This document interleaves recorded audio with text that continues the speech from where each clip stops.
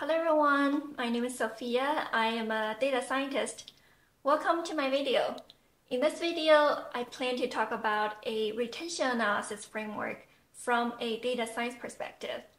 I will talk about the following topics: 3 dimensions of measuring retention, time, user status, and action, analytical frameworks of retention analysis, how to find the aha moment and the happy moment through analysis, and investigate why users stay and leave. So if you're interested in learning about retention analysis or interested in learning how to answer the business sense questions in your data science interview, keep watching. Why is it important to do retention analysis? You guys might have heard about the AARRR framework, which is one of the popular business growth frameworks.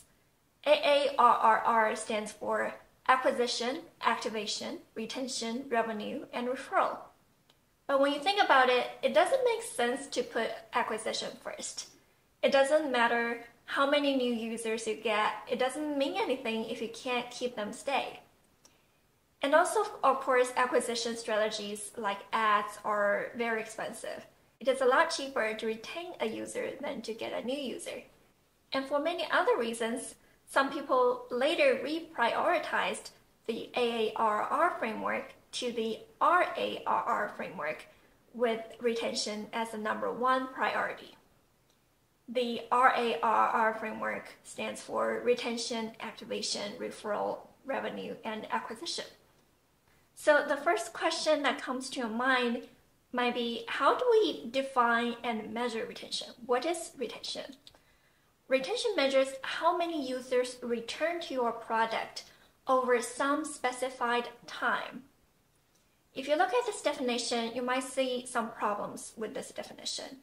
What do we mean by users? What do we mean by coming back? And what do we mean by time? Those are really good questions, and those are the exact 3 dimensions I'm going to talk about. Understanding those measures and dimensions will help you choose the right one for your product. The first dimension is time.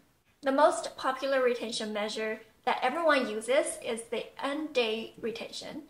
It measures that among users who first use the product at day 0, what proportion of them are still active at day n.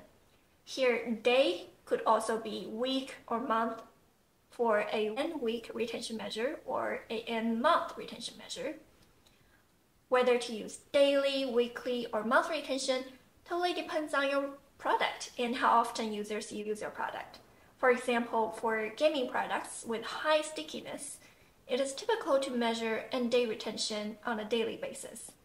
Unbounded retention, also called rolling retention, measures among users who first use the products at day 0, what proportion of them are still active on and after day n.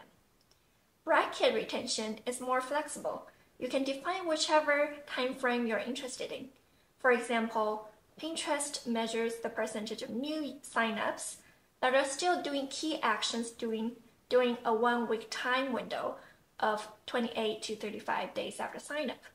We'll talk about what is key actions later. The second dimension I want to talk about is user status. In addition to time, user status is often another important dimension to consider. So how do we define user status? There are many ways to define user statuses. You might see different definitions from different companies and different products. People have their own way to define user statuses. So here is just one way and one example that user status can be defined: new user, churn user, inactive user, reactive user, and active user. It is often important to calculate retention for different user statuses. Let's think about it. New user retention measures the proportion of new users who stay active. Active user retention measures the proportion of active users who stays active. In the example of feature changes, we might see that active user retention goes down because users have already gotten used to the product. However, in the meantime, the new user retention could go up, suggesting that this feature change could be an improvement in the long run. The third dimension I want to talk about is action. When we say users use the product, we didn't define what we mean by use.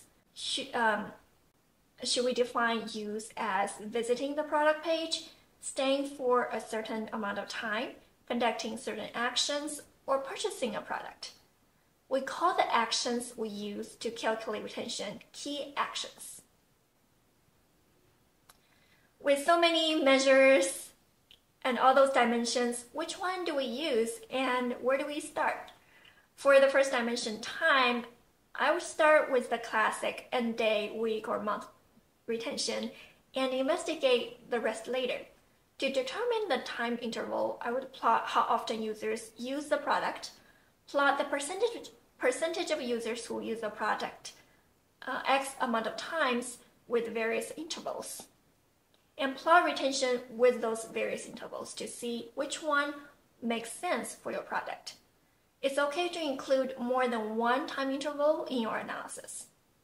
For the second dimension, user status, I will start with the new user retention and investigate the active user retention later, especially if you are developing a new product. For the third dimension, user actions, it actually depends on the product goal. Are you more investigated in monetization values, or are you at a stage to grow and retain your users through certain actions? So it really depends on your product and your business case. Next, let's talk about the analytical frameworks of retention analysis. The first thing is retention curve, which is widely used, everyone probably knows. A retention curve plots the retention over time with time on the x-axis and retention rate on the y-axis.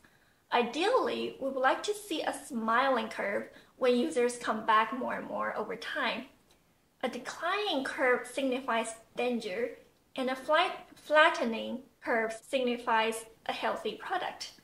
The goal for a product is to shift the curve up and flatten or uptail the curve. It is often common to also do a retention cohort analysis. Cohort analysis tells us where do we see products do well and not well. We can define cohorts from many different categories, such as demographics, acquisitions, and behavior. In terms of the graphical representations, we can represent the retention cohorts in a grouped retention curve or a triangle retention chart. Here's an example with the acquisition time as the cohort. And finally, we have statistical analysis. Like any other types of analysis, we can start by calculating descriptive statistics and correlations. We can also conduct survival analysis to determine which attributes matter. In addition, the RFM retention frequency monitoring analysis framework is often popular for user segmentations. So where should we start with the analysis? A starting point would be to see a dashboard showing the retention curve and triangle retention charts for all the interesting cohorts and groups. Then we can generate insights from the dashboard and starting from there. One of the important value of retention analysis is that we can do some really concrete analysis to generate insights. For example, for new users, we can try to find the aha moment through our analysis. For new users, the most important thing is the onboarding experience that happens within the first few days or weeks. Almost all products want to help users to achieve the aha moment as quickly as possible. The question is, how do we define a user's aha moment? What is the user's behavior that contributes to the aha moment? For example, Facebook focuses on getting 7 friends in 10 days. The behavior, getting friends, and the magic number, 7 friends in 10 days, indicates users' future success. I don't think that we all should find a behavior with a magic number for all of our products, but I do think it is important to figure out what behavior contributes to the aha moment from our data. Then the product team can use this information to improve our onboarding experience. A starting point of this analysis is to find the user event and the onboarding behaviors that are related to retention in future weeks and months. So a simple correlation analysis or descriptive statistics will show you this kind of insight. For long-term users, we want to find the habit moment. How do the most successful long-term users form a habit to use the product?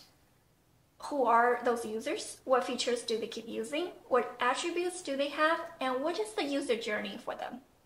The goal is to find successful features and the user journeys, invest in those successful features, and encourage new users to follow successful user journeys. Again, we can do some descriptive analysis on long-term users to identify those user behaviors and features, and then conduct cohort analysis to find user journeys for those people. Okay, so you might wonder, for a given product, why do people choose to leave and stay? There might be many reasons why people leave and stay. There might be many reasons why people choose to leave and churn. For example, they might not understand the product might be hard to use. People prefer a competitor's product. The product might have some issues like bugs or being slow.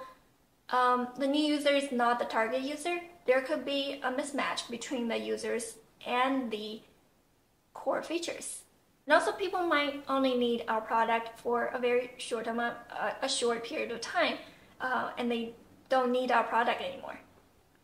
And then there could be many reasons why people stay. For example, people may love the product, the personalized notifications work, it has become a habit for people to use the product, and many more.